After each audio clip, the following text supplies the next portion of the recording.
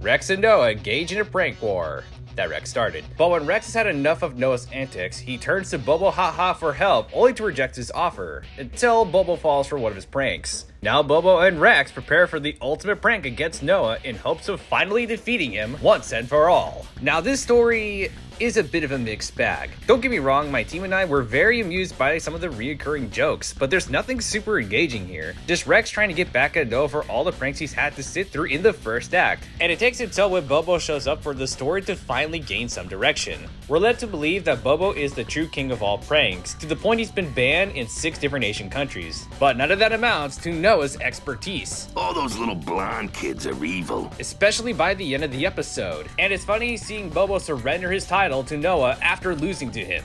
I bow before your awesome might.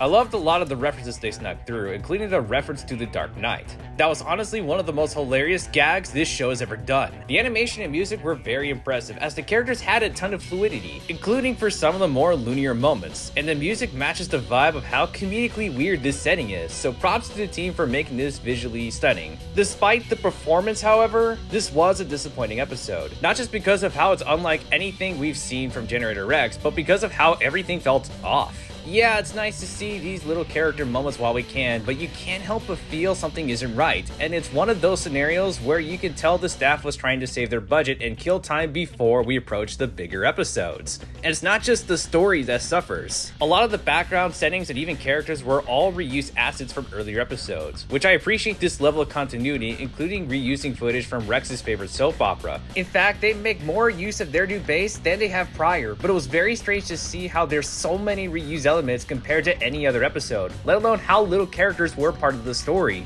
It was mainly centered around Rex, Bobo, and Noah, with brief appearances from Dr. Holiday and Claire, who's now Noah's girlfriend. Huh. I guess that second date worked out after all. Luckily, nobody felt off. In fact, these characters were the same as ever, and this episode proves you can tell a Generator X story without all the action. But it's bizarre to see how little action there was when this show is primarily known for how action-heavy and story-driven it is. Despite all the mixed thoughts, if you're down for a prank war between friends, let alone a lighthearted comedic story, then it's definitely worth your time, especially with the twist at the end. We give Guy vs. Guy a 4 out of 10.